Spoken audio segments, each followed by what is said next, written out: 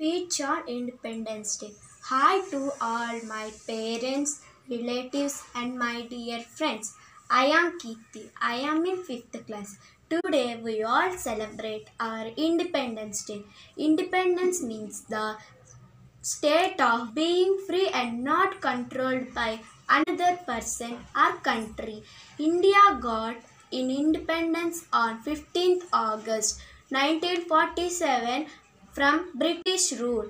We got independence with the help of many national leaders like Mahatma Gandhi, Sarvepalli Radhakrishnan, Bhagat Singh, are many other freedom fighters. So we must respect all of them. Janagana Mana is our national anthem.